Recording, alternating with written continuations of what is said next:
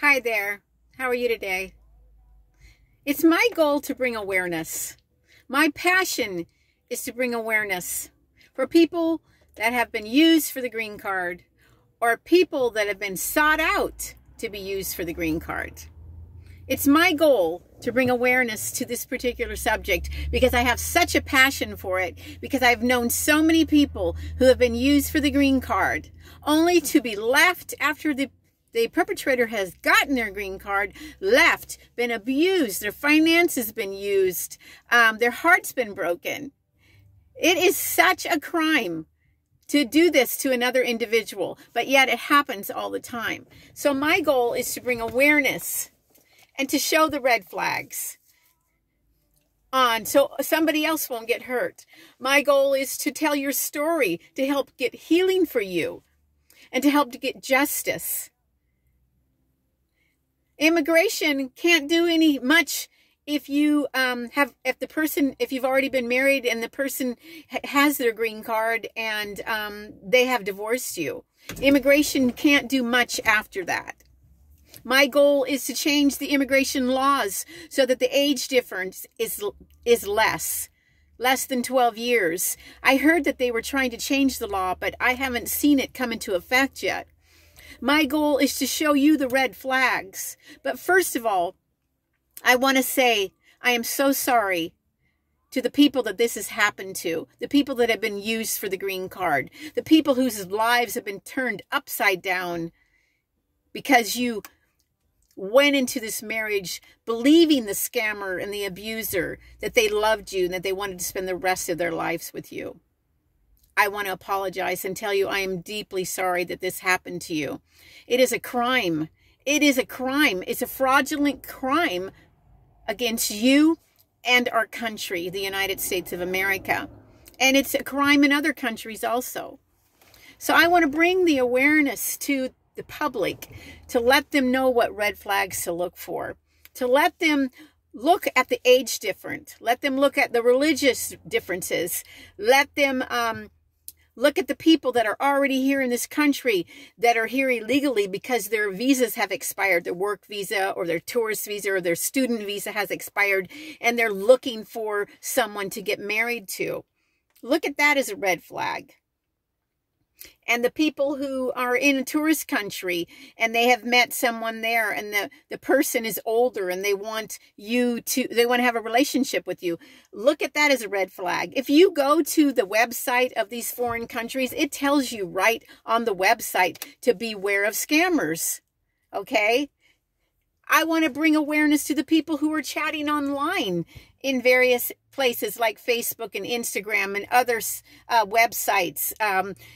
Even these perpetrators are even going to dating sites like Match.com and Plenty of Fish and grabbing people that way.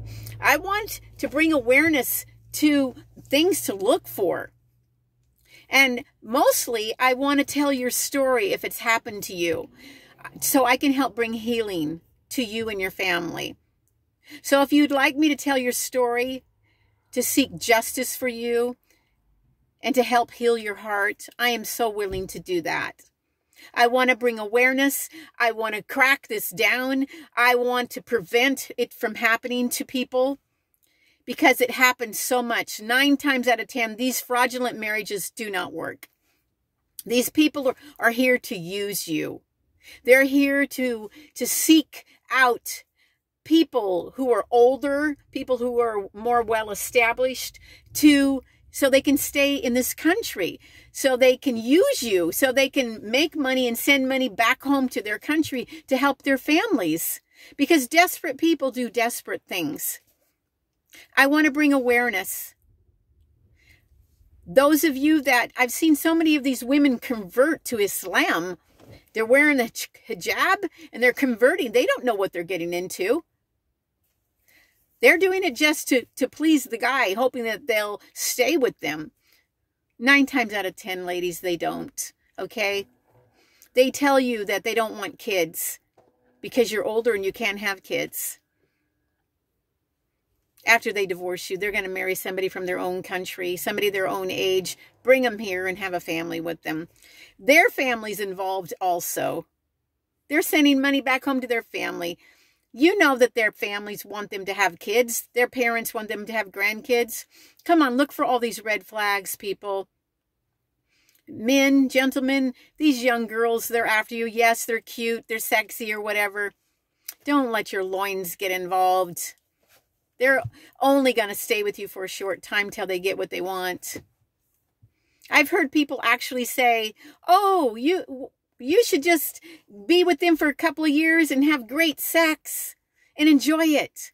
No, who wants to, yeah, you want to have great sex, but who wants to have their heart broken and be used and abused?